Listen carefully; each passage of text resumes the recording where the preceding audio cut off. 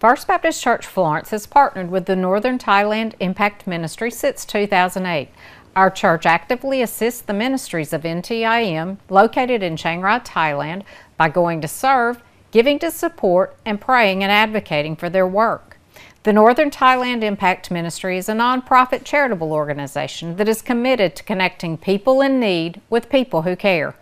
For more than 15 years, the organization has been salt and light in the heart of Southeast Asia, where poverty is high, education is low, the needs are great, darkness is everywhere, and the love and message of Jesus is needed to transform lives. There are 5 key things that MTIM does. 1 is to send laborers into the heart of the 1040 window. 2 is to build bridges to the lost through teaching English at Grace Language School. Another is to care for those affected by HIV/AIDS. And 4th, to make disciples, train nationals, and facilitate church planting through Ban Atitan Church.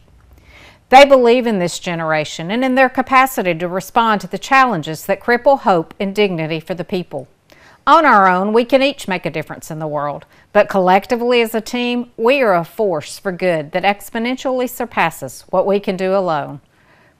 For 9 years in a row, our church has sent a team of volunteers to assist NTIM with ministry needs in Chiang Rai. 2016 was no exception. On May 21st, 5 of us made the 2-day journey of thousands of miles. There are many stories that we could share about the 10 days we were there, but we'll share just a few highlights.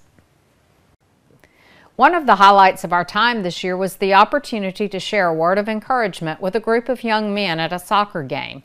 Jay, one of the Thai leaders at the church, recently started a soccer ministry to reach young men in the community. He asked me to speak at the break during their game. Using the Apostle Paul's admonition and instructions in 1 Corinthians about running to win the race, I compared the disciplines of training for winning a soccer game to the principles of success in life. I talked about setting goals, developing a plan, training, knowing the opponent, focus and concentration, and patience and perseverance. I concluded by sharing my personal goal in life, which is to live for Christ and to please Him. I also told them that I wanted to share the good news of Jesus Christ with those I encounter every day, including traveling hundreds of thousands of miles to share my faith and God's love with the Thai people so that they can hear, believe, and have eternal life. My prayer that day was to plant the seed in their hearts. Since then, I've prayed for Jay and the others to water that seed and for God to bring the harvest. 3 years ago when I was in Thailand, I met a young lady. We have been Facebook friends since then. I had invited her to church that day, and she quickly told me that she went to temple. She was an English major at a university very close to the church. I encouraged her to come and listen to the English message, which is translated to Thai, to improve her conversational skills. She has been coming to the church since then and playing the games and the activities that they plan for the college students. She wanted Beverly and I to meet her parents. This time they drove about an hour and a half to meet us. I'm praying that this is a step in the right direction to lead that whole family to the truth of God's love and salvation for them. Over the years, our teams have had the opportunity to conduct English camps and English fun days. This year, we spent time in 2 elementary schools of unreached people groups in northern Thailand, the Mian people and the Aka people.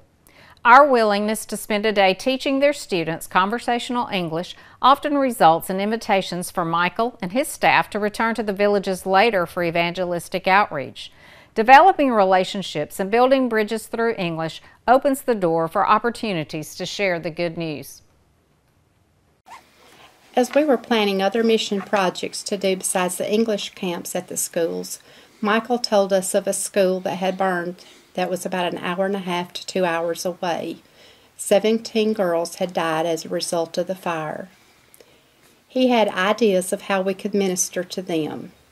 We went to that school one day and asked what we could do to help them. Suggestions were made by the school leaders. Donations were made by many, and school uniforms and shoes and other things were purchased. We wanted to help the families of the girls who had died. We planned to try to see them and give them a monetary donation. We also planned to see the families of the girls that were in the hospital.